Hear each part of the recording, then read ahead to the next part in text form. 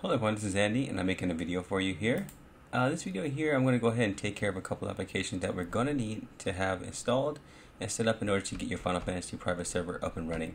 So what I'm going to start off with here first is just downloading the actual files for the game itself. Not the actual Final Fantasy game, but this is just the files, the program to actually get the server up and running. So basically what I want you to do is go ahead and, it's in the description here, darkstar, the server files. So basically what I want you to do is go to the link there and you're going to go ahead and download zip files. So go here, click it, download zip, and then once you have everything, this is just my backup file here, my backup folders here. So drag everything over and it should look just like this, all these files here.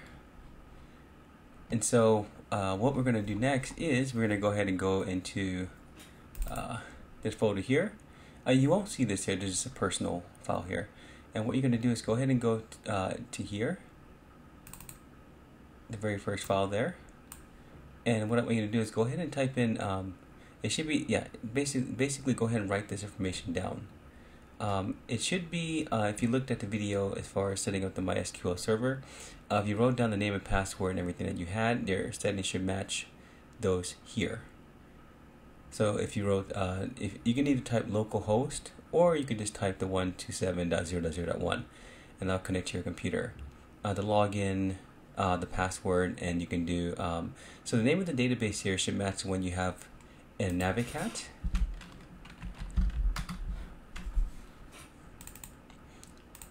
It's actually a bit different here. I just did that to give an example there. So if you do that, you're going to have some issues. So basically what you want to do is just name that darkstar. Should match this one here. And you may not have any issues, I'm not too sure. But yeah, so basically you want to make sure you label the name of the database should match the one here in Navicat. And that's pretty much it. If you actually look here, let's see. Okay, must be close. If you look here, my password here, again, this is just a backup folder. So the password here is actually a bit longer. So you want to make sure everything here matches. So the local host and 127.0.0.1, they're actually the same. They're going to connect to your local computer, or to your computer basically. And that is pretty much it with this here, with this file here. So you want to do the same for not only for that file, but also for this one here. The map, open this here and just scroll down. You'll see the exact same files. And then the third file we want to take care of is this one here, the server search. Scroll down, it's right here. And that's it. And it's pretty straightforward, pretty simple. I recommend once you have everything set there, you should make a. You can also make a backup just in case you have any issues. You could just, copy the back. For example, I can do this. Let's go 1, 2, and 3. So once I have everything set and configured, just make a. You drag it over like that. Make a new copy, I believe. Oh, it's not working. You just copy and paste, basically. That's it. I don't need them, so I'm going to erase them. And yeah, so always have a backup of everything. So if you have any issues, you tweak something and you make a mistake, you can always just replace it with the files you backed up. Going to the next step here, what you're going to do with this folder here, you're actually going to open up this one. And open. So once you have your Visual Studio installed, you're going to open it here. It's going to open Visual Studio here. Might take a little bit of time here. So while that's running, let me go ahead and just click in the background here. Okay. It's going to take some time here. Okay, there we go. And you should have everything here. So what you're going to do from here, once that's set and done, you're just going to hit build solution. So build a solution, and then you should get, if you don't have any issues, everything goes straight through, then you're all set. Some people have had issues with this. If I can't see a screenshot of your computer, I can't really help you out with that. You just have to keep trying build solution to see if you get lucky and it actually goes through. I had issues with Visual Studio 2019, which is why I went to Visual Studio 2022, and I haven't had that issue ever since. So yeah, so that's pretty much it with that. Just again, this is in your darkstar folder in your Win32. Go ahead and build that, and you'll be set. So basically, once it's built, you will see this here. You'll have these 3 files here, and these are the files that you're going to need in order to connect to your own computer, basically. And yeah, that's pretty much it. And that's gonna be it for this year. Other than that, you don't have to do anything else in this folder here. Again, I do recommend making a backup of this so that if you have any issues, you can always replace it with your backup folder, and you will be able to get in the game again. Okay, so oh, actually, there's one more thing. So one more thing with Navicat, what we're gonna do is once we connect to Navicat, let's see. When you first have your everything set up here for yourself, you won't have the tables here. I have all these tables because I dragged everything over. So you download the files, you have them in your specific folder, in your specific designation.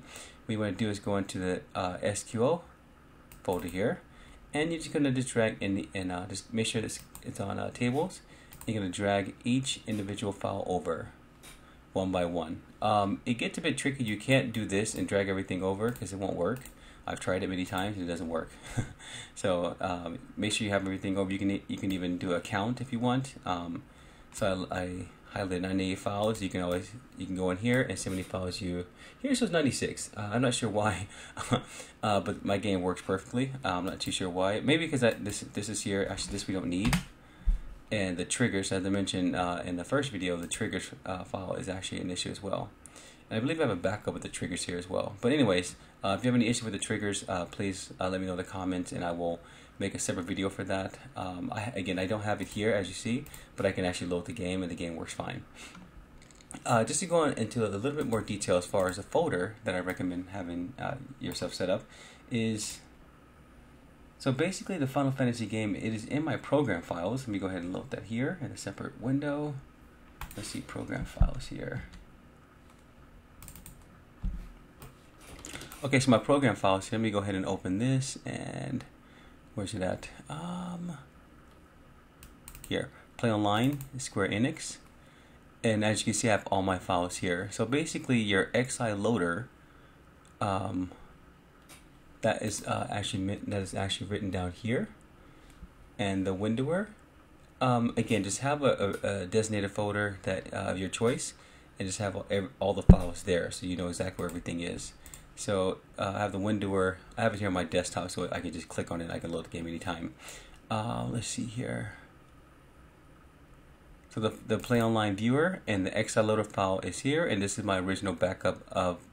This is my XiLoader, and this is the original Playonline file. I'm confusing myself. So the original Playonline file is here. I just put a 1 there just so that this one takes over basically, and this is the XiLoader. And that is located here.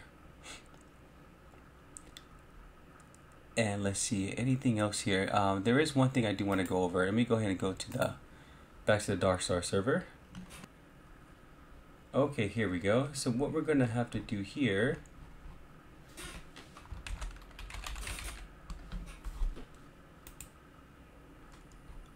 this is extremely important. So what we're going to have to do is, okay, here I found it. So open your Final Fantasy. This is extremely important. This should be a video in itself because this is extremely confusing because some people delete files and it doesn't update. So basically what I'm trying to say is that in order for you to get the game up to date, what you're going to have to do is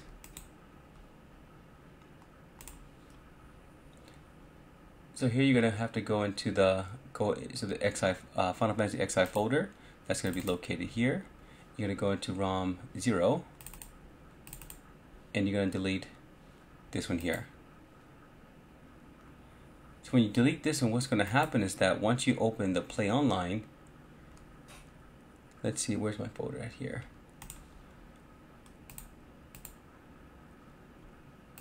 Okay, essentially what you want to do is go ahead and open your Playonline viewer. So I'll go ahead and cut the music out here when it pops up. completely forgot about this. I don't want any copyright issues.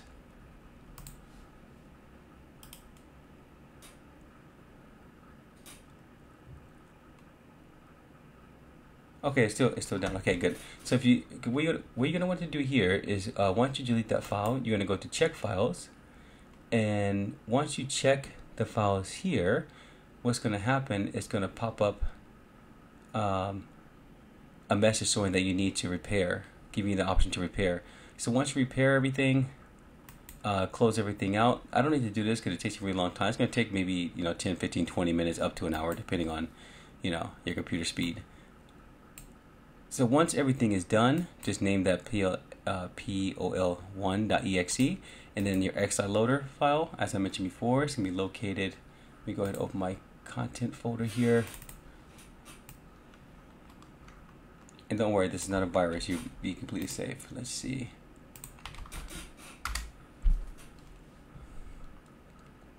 So just download and drag this over into your folder there, and that's pretty much it. Pretty simple. So this one here, just rename it to this. As you see, there are no viruses here. Nothing's going to pop up. It basically just tries to load the game. Again, I'm not connected, and I haven't loaded the server files yet, so they're not gonna run.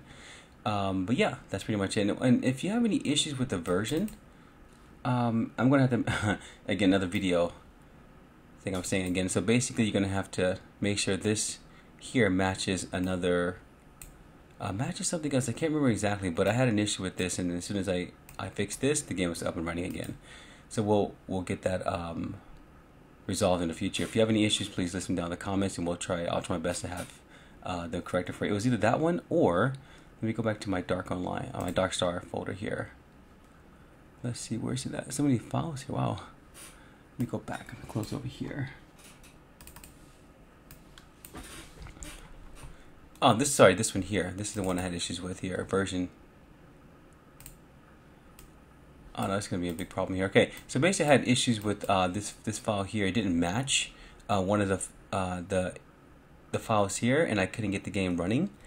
So that was a big issue, but I got it up and running. Let me go ahead and just edit with this here. See what happens. Open with. Well, I can't find anything here. Okay, open with. Oh, it's not giving me any options here. Let's see, more apps. This one should work. This pretty much opens anything. Yeah, so if you don't have the correct version, you're going to get this message here. So expect a client version this one. So wrong version, cannot log in. I had this issue. It was really pissed me off, and I was able to get through it. And actually, yeah, I never realized this here. So you can disable it. I think I tried that actually, and enable strict. Yeah, I believe I actually tried 0 here, and it still wouldn't work. I don't know. You can try it if you have that issue. Please check it out here, because, and I should mention that in the description, because some people have had this issue, and I was like, what the heck, wrong version. I never had this issue before until that time when I had it. So I was getting a message from people asking me like, how do you fix this? And it's like, I have no idea. I never seen that error before, and I couldn't see a screenshot through YouTube comments. So when I had that issue, then I got it resolved, but I did it a different way. So I think I changed this number here to something. I can't remember exactly, but if you have this issue, please send them in the comments, and I'll try to make a video especially for that, because that was really a nightmare to get that resolved. Yeah, I think that's pretty much it. Everything else should be pretty straightforward. Just make sure you have everything in one central folder, so that everything is for you is easy to find, and you don't get lost. Especially this here. The last thing is the windower. I recommend having the windower. Let me go ahead and open this one more time. Not that one. Let's see.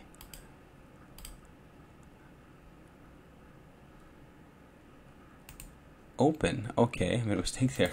I should get to the folder there.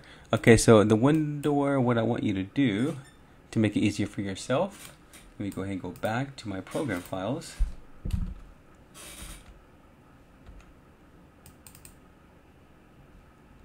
Okay, this I can show. Okay.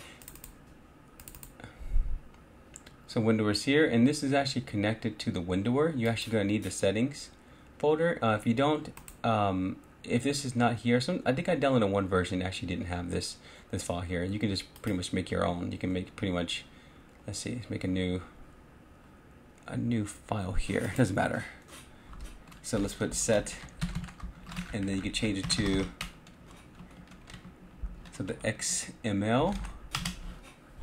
Yes, and as you see, it's gonna make it look like this one here. So if I edit this one here, you can just copy and paste this information into. I should just put this into the description here as well. So this has to be accurate, like this here, the args, and then the server, and then I'm connecting to my local host here. This has to be accurate or it's not going to work, pretty much. And yeah, that's pretty much it. I mean, once you have everything up and running, that should be, everything should be going smoothly for you. I mean, I didn't have any issues when I followed the instructions from this website here.